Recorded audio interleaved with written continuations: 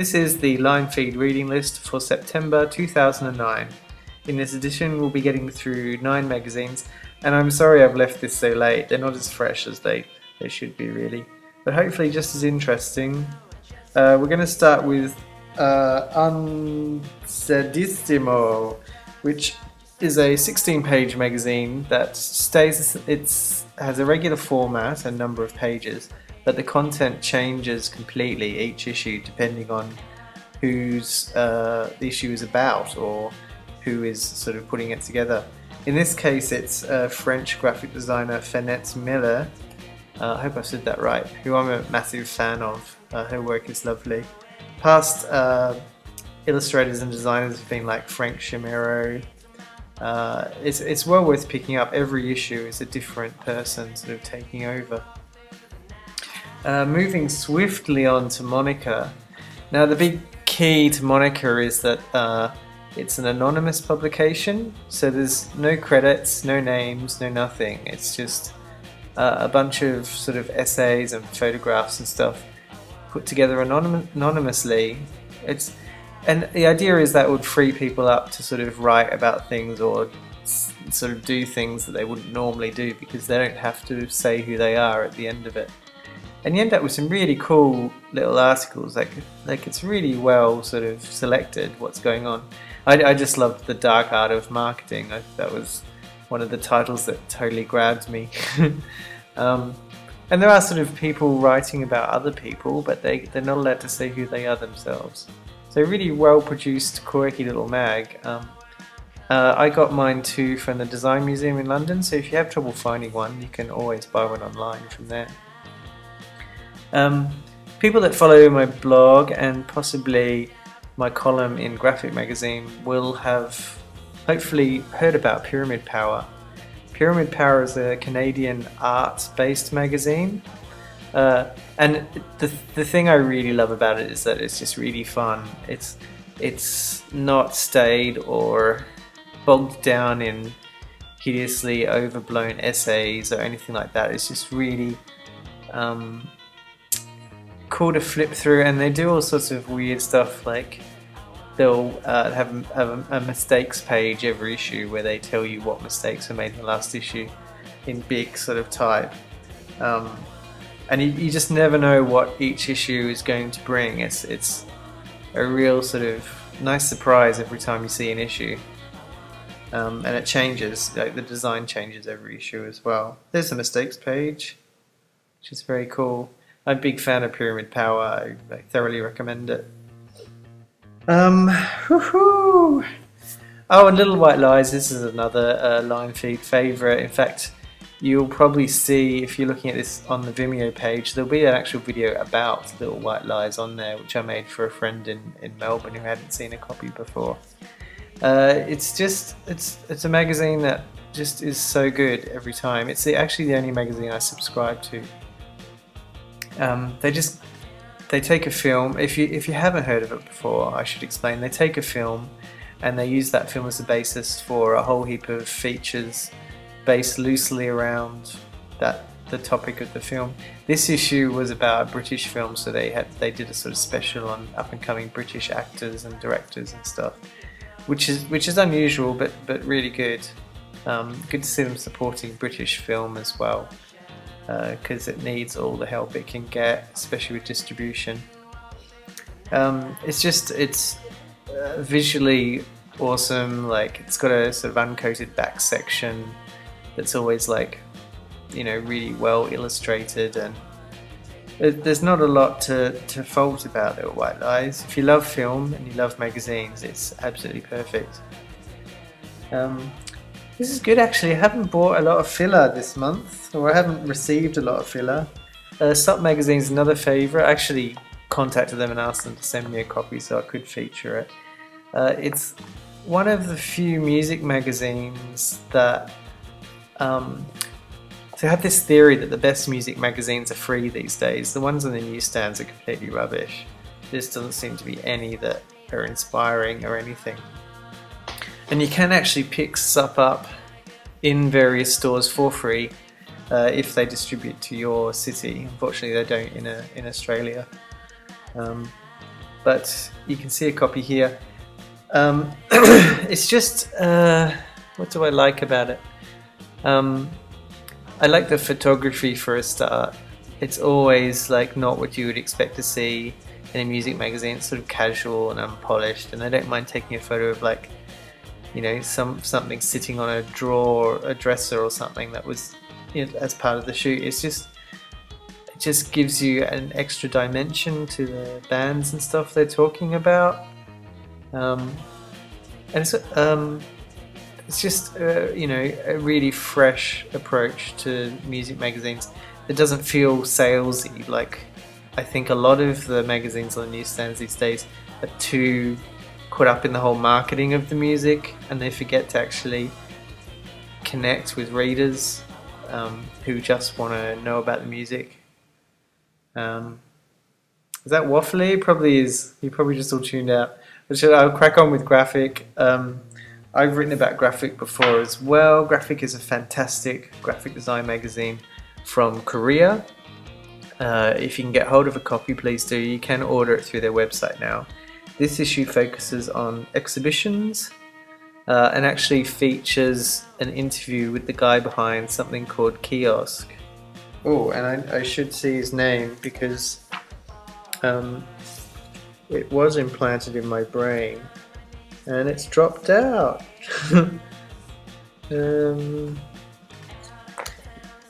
Oh yeah, Christoph Keller is the man behind Kiosk, and I wanted, you know, look him up if you can, because he does all sorts of crazy stuff. Kiosk is just one of the many really interesting projects this guy puts together, and it was just a travelling exhibition of art-based books that sort of changed depending on where the location was. I saw it at the ICA in London, and like a different artist would sort of set up the exhibition and do the, you know, the shelves the books sat on and all that sort of stuff. Really good, and there's lots of sort of similar exhibitions in this issue of Graphic that you can read about too, and they're all sandwiched between these great sort of illustrated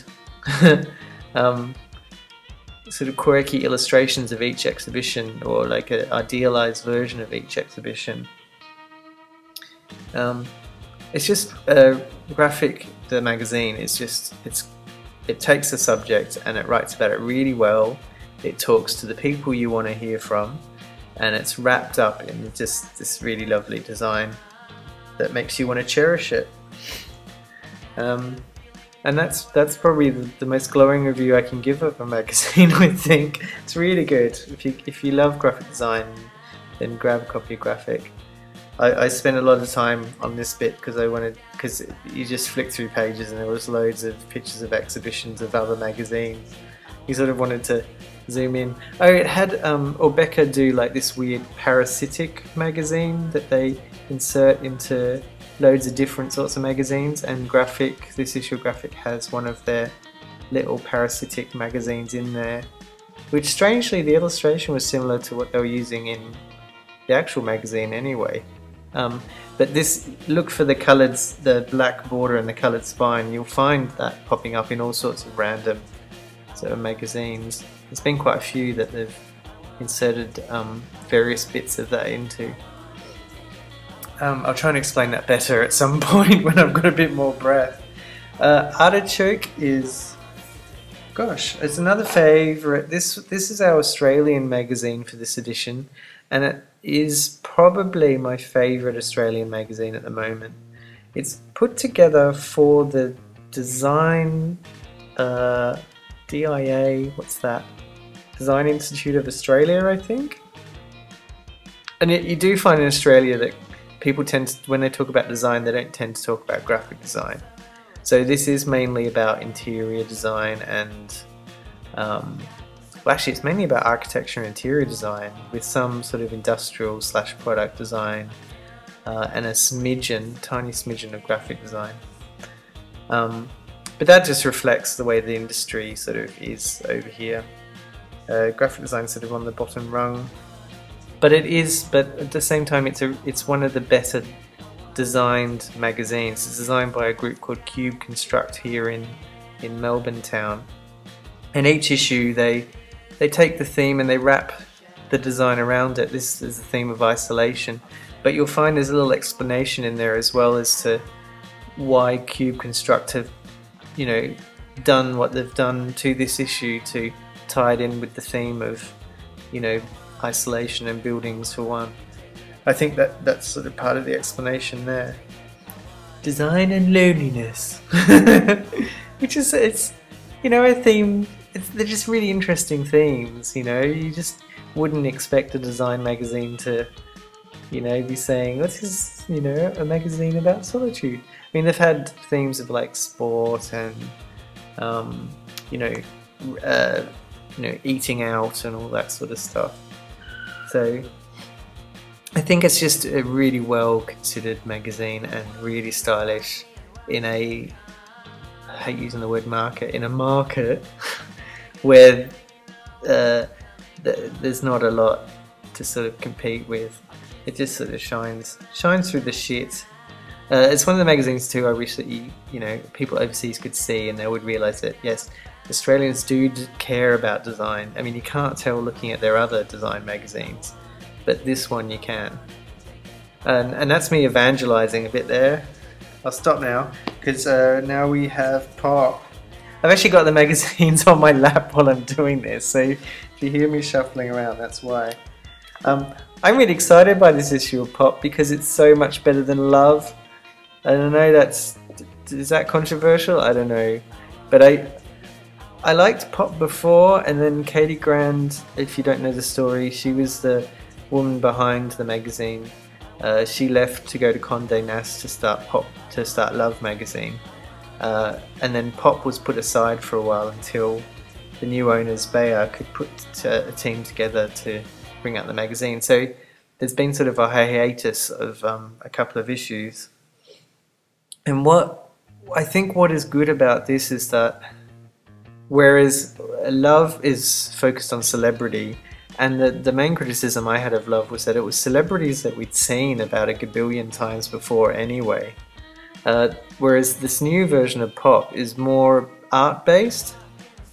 So they've sort of they've made a really clever decision to go the complete opposite way and not focus on celebs and be interesting and, you know, find things that people might not have seen or might not have thought about. For instance, Margaret Thatcher as a fashion icon, you know, as ludicrous as that sounds, it's a lot more interesting than a picture of someone dressed as Amy Winehouse because Amy Winehouse wasn't available for the photograph, you know, which is what happened in Love in the first issue.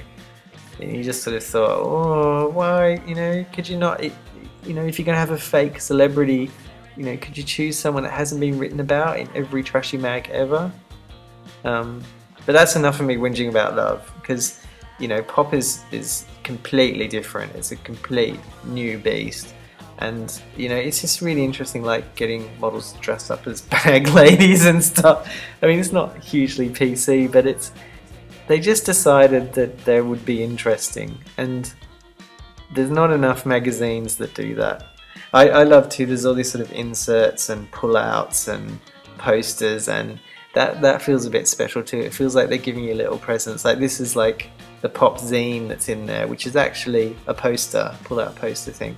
And they seem to be done by different sort of creative groups. So again, it's sort of involving different people in the design and editorial aspect of the magazine too, which is really interesting. It feels more like a sort of crazy collaborative effort because of it. Yeah, and the design of it, it's a editorial design team I haven't heard of before. So they've, rather than going for like hiring a big name design agency or whatever, or like some big name art director, they've actually decided again to be more interesting and find people that possibly you haven't heard of or seen their work before. This is an example of one of the quirky articles. It's about the freeway that runs through West London, and someone just wrote an essay about it and some photos. It's not even selling clothes, which again, like, there's enough pages in there selling clothes. Why do you need every feature to do that as well? It's just, I think they've done a good job. I'd look forward to more issues of Pop, and I haven't bought Love. I don't think I'll bother. We're going to finish with Paris Vogue because I went and saw the September issue, and it explained to me why American Vogue is so crap, and it is crap. It's ugly, it's brash. I think Grace Coddington actually does a good job, but I don't think Anna Wintour is. I think she's a good editor. I don't think she's a good fashion magazine editor. I think that's the problem. Whereas here you get, and I'm going to say this wrong, Carne Reitfeld, who used to be a stylist and is now editor of French Vogue. And it is the quintessential Vogue. I'm sorry, American Vogue just does not touch this. And this issue is great because they just went through and they tried to create as many different looks as possible. There isn't even an editorial sort of story apart from the fact that they've tried to make every picture as different as possible. This is the editor's thing, is like their notes on how they were going to go about doing that. So it's just like each picture is different. It's great. And then at the back they had this thing where they just tried to put as much of the accessories on on this one model as possible. It's just it's inventive, and there's a real love of fashion in there that I don't think you feel when you look at American Vogue, and that's why I wanted to include that. And that's the end. I finished. I hope that wasn't too rushed or anything. The next one will be long very soon, I'm sure. Thanks. See ya.